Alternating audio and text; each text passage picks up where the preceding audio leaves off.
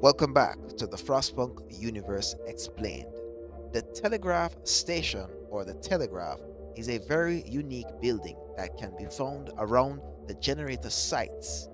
This building combines both a beacon and a unique communication device that is capable of sending information over far distances from the generator site to the British Empire and the Imperial Exploration Company as well.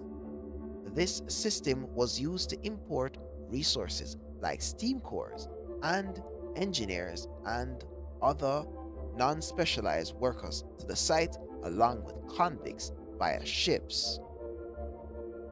This is the Frostpunk Universe Explained, and I'll see you in the next one.